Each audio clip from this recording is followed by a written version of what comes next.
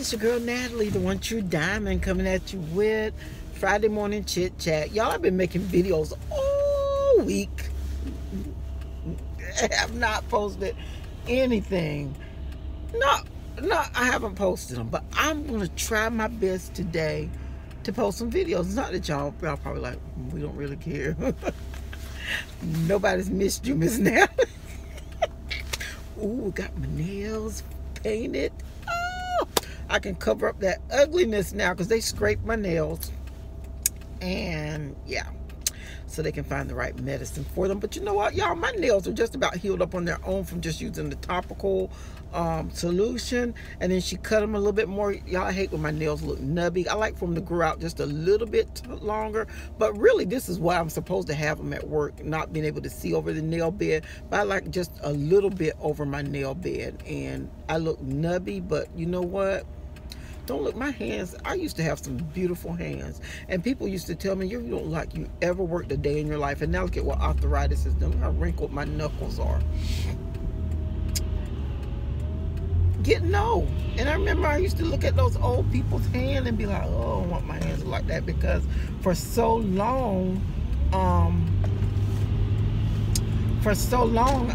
I always had pretty hands and pretty feet, and now my feet look decrepit. I don't want to say decrepit, but y'all see them in the video. You can just tell the arthritic joints when they knuckles and the joint areas gets kind of enlarged and bigger than what the rest of the finger is, and you can just tell. And that's how it is with my feet and I am like, just like, oh God. You know, I used to love to wear my little sandals because people would always go, oh, you got some pretty feet. What happened? Why does the body do this to us? Why does it betray us? But one thing I can say, it probably said, why have you betrayed me all these years?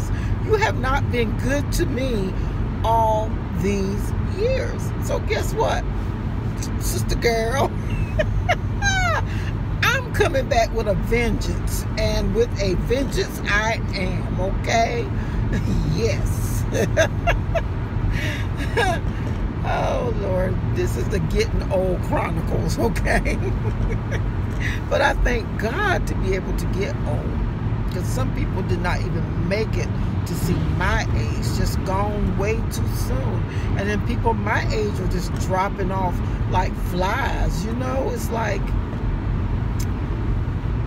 so it's a good thing to just be alive, you know? It's a good thing to be alive, y'all. Good thing. Y'all, my car is starting to look like Fred Sanford. Can y'all see the stuff? You know, everybody's inquiring, asking about things. So I got them in my car so that I can meet folks and give them the things. And yeah, so now I'm looking like Fred Sanford hauling this stuff around. This is supposed to be my coupon mobile. My coupon mobile. That's what this is supposed to be. It's supposed to be loaded up with couponing items. I didn't get it for room for stuff, but I'm glad I got it. Glad I got it so I can put that stuff in, because I would have to cram it all in my little car. But anyway, my back window do have paper towel and toilet paper in the back from Walgreens. And let me tell y'all something that lady said that I really did not like what she said. You know, it was a little degrading to me. It was degrading to me as a black woman, even though she wasn't talking about black people, but it was degrading to me as a black woman. It was degrading to me as a couponer. You know, she was like, it's a little old lady, and I always think she's so sweet and nice, and I'm talking to her, and you know, always having a conversation. She's always friendly when you go in there. But then when she said this, my smile went like from like to yes. Let me tell you what she said. I had my toilet paper and paper towel. She probably wanted to talk about me too. I had 4 toilet papers and 3 paper towels. The deal is at Walgreens is that the Scott's toilet paper, paper towels on sale for $3.99. When you spend $20, there's a $5 Catalina that's printing back up. We have the $1 off 1 coupons, making it like you pay $20, getting back $5, and that's when you buy 7 of them. And yeah, so it brings it down to I can't remember what it was anymore. I can't remember the breakdown, but it's all over IG. Anyway, that ain't what I'm talking about. So she was like, you know, there's these Mexican ladies that come in and they buy up all this stuff. And I asked them, what do y'all do with that stuff? For one, it ain't none of your business what the woman do with it. If she want to take it home, put it on the floor, roll all over it, that is her hard-earned money or her husband's hard-earned money that she has got, that she's using it on. I just, you know, kind of listened to her vent. And then she was like, and you know, I asked them, do y'all sell that stuff? And they told me, yeah. And I bet if you go down 8 to the stockyard, you'll see them out there selling that stuff. I bet you will. And you know, and we take care of them. I said, they better be worried about themselves. But we take care of them. I want to say, well, ma'am, they're buying the stuff. They're going to resell it. So evidently they're making money off of it. So they're taking care of themselves. I'm about like Donald Trump. We need to send them all back. Don't you think Donald Trump is right? I'm looking like this. Never answered her. Straight face. She got off on another subject. She got off on another subject. I told her, I said, well, you know, I buy a lot of stuff too. But I buy for my son, my mom, myself. She said, oh, I do that too. I buy for my daughters and them too. Don't be talking about folks, degrading them as a race, talking about sending somebody else somewhere. At least they are trying to hustle, okay? At least they're trying to hustle. They're not just laying off of the system. Now, there is some that is off the system, using the system, ain't doing nothing but, and that's not just Mexicans, that is all across the board, okay?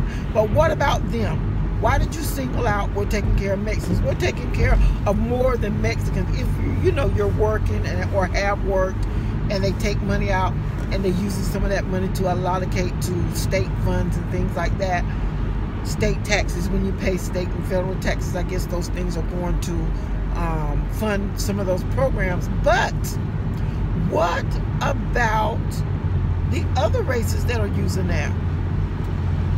You didn't say anything about the white Americans, and I'm not racist by any means, y'all know that, but she said nothing about them. And some of them, some white Americans are on assistance. They are getting assistance. They are getting the Medicaid. They are getting the food stamps. They are getting the government checks. You know, everybody's getting it, and there's nothing wrong with it. My God, I got government, I got state assistance. When I was coming along with my boys as a single woman, but guess what I did with my assistance, okay? I used every bit of help I got from them as a stepping stone. I utilized every program that I could utilize to help me get through school, okay? At one point, I was just down on my luck. And I'll never forget, one time I was down on my luck and I had to go to, and that's why I'm a little leery about, and I know all of them are not the same, but I'm a little leery about helping Salvation Army and dropping things in their little containers and things, because I'm gonna tell you why. There was this lady that she handled the funds, like if you needed help paying your light bill or something like that. This was my first time going to these people, my first time, and I went to that lady and she talked so down and so ugly to me, but I couldn't speak back because I needed to keep my lights on for my children. I was just in a down, hard place. I was not misusing my money. I was all I could do to survive with 2 boys and trying to raise them on my own and making limited amounts of money. And you know, back then, for 2 kids, I think you only got like maybe $175 from AFDC is what it used to be called back then. And my rent, was paying that, because I didn't have a car, because my mom was taking me around back then. I didn't have a car, so I had nothing to really show. I was not a flashy person, was not have, you know, it was none of that. None of what y'all see me buying and stocking up and doing things like now, because I didn't have the funds to do it, you know.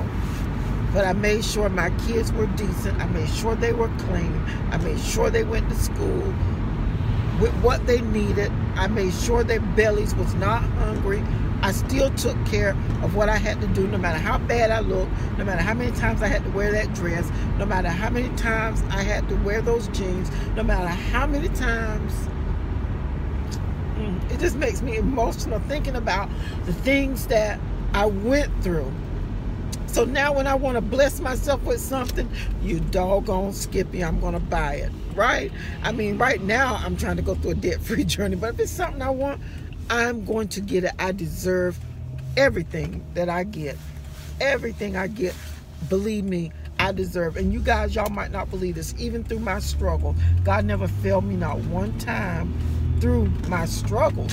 And even allowed us to have this giving group where we all got together once a month and we would buy food or household items.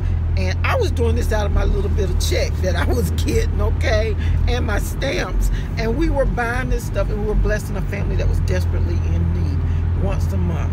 And I was, you know, somebody might say, well, you're taking from your family, but my children never went hungry. But we were blessing these people, and they were so happy. They were at destitutes in to see strangers who did not even know them. Some of these people we didn't know. We weren't blessing people we knew. It was like people might have heard people talking about them, or we got their information, and we would go and bless that family. We didn't know them a bit more from Adam or Eve. People could have been lying to us about the people we did not know. But when we went there, my God, they were blessed. But let me finish telling you, what was I talking about? Oh, and the lady said to me, we're going to help you this time, but we won't be able to help you again next time. You need to, did she say manage your money? I can't remember her exact words, but I always remember, we will help you this time. You know, it was just, it was heartbreaking. I felt so humiliated. I felt this little sitting in that office. I had to bite my tongue because I know I needed to keep the lights on for my children. So I did. And now I'm like, Salvation Army just was not friendly to me. They were not friendly. That one lady maybe. And I can't blame it on the whole organization, but it left a bitter taste in my mouth. And now either I will donate to things myself, and you know, I'll still give money in those tins. Now that I can give more, I still don't give as much as I possibly could give in there, because it's just still a bad taste. I would rather support something that supported me as I was coming up on my come up. But saying all that to say, with those benefits, I used them to help get myself through nursing school, to better myself, where I did not have to look back at those things and somebody else could utilize it. And I wish everybody would use it as a stepping stone and not as a crutch, you know. So anyway, it just did something to me to hear her say that. Now I just look at this little old lady in a whole different light, and I know God has got to work on me on that. I'm not going to treat her bad. I'm still going to be nice to her, but I'm going to know who you are, what's in the inside of you. And you know, and it's ugly. What's on the inside of you is ugly. I'm just going to be truthful about it. It's just ugly. So you guys, I said all this to say that be kind to people. Don't judge people because of who they are, because of the color of their skin. Don't do that. You know, we've been fighting for equality ever since the 60s. Well, before the 60s, but I mean, we really get to see the civil rights and all of that really took place in the 60s. So, you know, we've been fighting a long time for equal rights. So, but yeah, so you guys just be kind to one another. Be loving. It's too long for all this bickering and fighting and sisterly love, brotherly love. Oh my God. Okay, I'm going to get off here for now, you guys. But as always, do what? Give God some praise. Give him some thanks for waking you up this morning, starting you on your way, giving you another chance to get it right. It's always a blessing to get it right. I'll see y'all in my next video. Bye now.